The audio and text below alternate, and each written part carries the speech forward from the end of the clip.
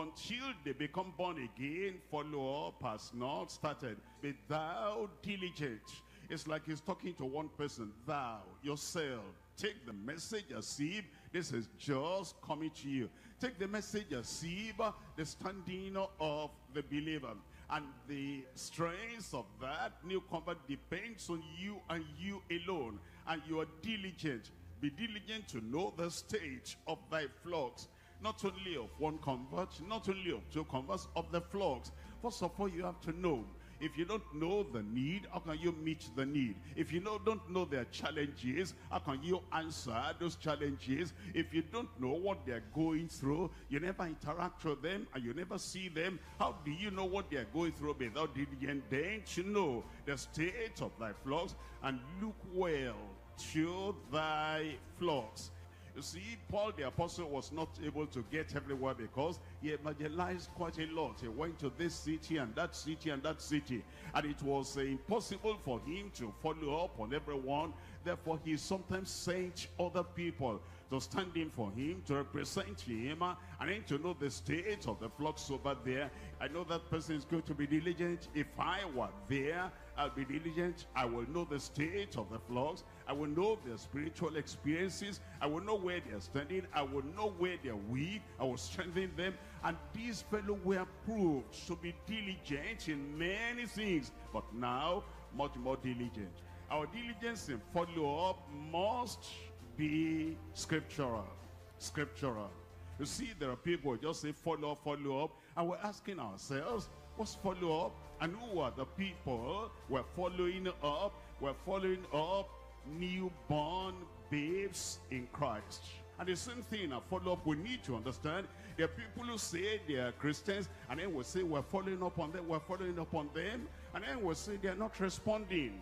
And what's the matter with them? They're not responding, and we do follow up, and then we'll say, sir, look at all that we're diligent. And as we're diligent, we run after them, we teach them, we do this, and yet they are not responding. You know what? The people you are to follow up are those who are truly born again. The other people who are not born again, you're not following up on them. You're teaching them repentance. You're teaching them, you're evangelizing them. You're telling them what it means to be born again. When we say we're following up, what do? How do you follow up somebody? How do you disciple somebody? What are the things you are going to share with them? And as you are going to them, what is it that you are going to emphasize? We're discipling them, and then we make sure they're truly born again in the scriptural sense of discipleship. We nurture them on commitment to the Lord. Commitment to the Lord. And that's what we're doing. You say you are following up on somebody, and you are following up on them so that they are committed, completely committed unto the Lord. That's the purpose, that's the essence, and that's the progress, and that's the process of the follow-up. You want them to cleave to the Lord, not to depart from the Lord, not to look back again, not to compromise, and not to backslide, but to cleave to the Lord. Our follow-up should make sure we tell them of the essence of making heaven on the final day. What's the point of follow-up? You know, I've been spending my life on that individual.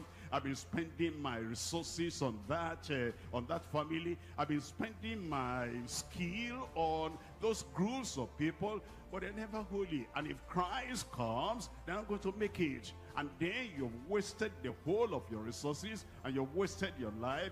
Remember, be diligent to know the stage of thy flock. Where do you work? What do you do? How do you make your money? How do you trade? How do you do your marketing? And in all those areas, in their family life and everything, you're teaching them that there should be holiness unto the Lord, holiness in the presence of the Lord, because holiness without which no man shall see the Lord. As you are doing the follow-up, you are looking diligently about yourself, about your own personal life, and about the lives of the people you are following up. You will not be a source of defilement. You'll be a source of strengthening in Jesus' name. And everything the Lord has given you to do, the power, the courage, the backbone, the authority, the anointing to do, will overflow in your life. Let's rise up and talk to the Lord in prayer. Let's pray that the Lord will help us, that we will disciple Christians as well as multiply the church of the living God.